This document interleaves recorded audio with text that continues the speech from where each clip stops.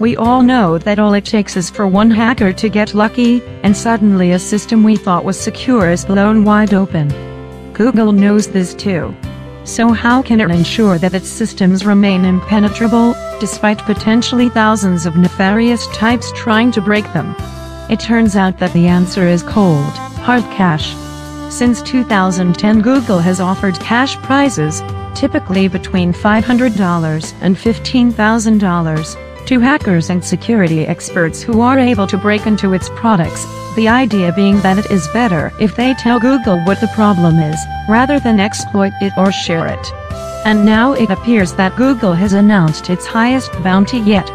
In a blog post titled "Get Rich or Hack Tree In," the company is now offering $100,000 to anyone who can persistently compromise a Chromebook in guest mode, doubling the already large $50,000 reward, which has so far remained unclaimed.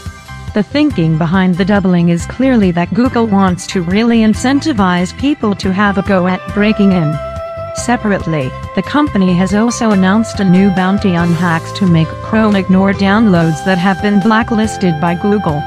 But the reward for this is a mere $1,000. So what are you waiting for? Grab your gun, put your Stetson on and ride your horse to the frontier. It's bounty hacking time.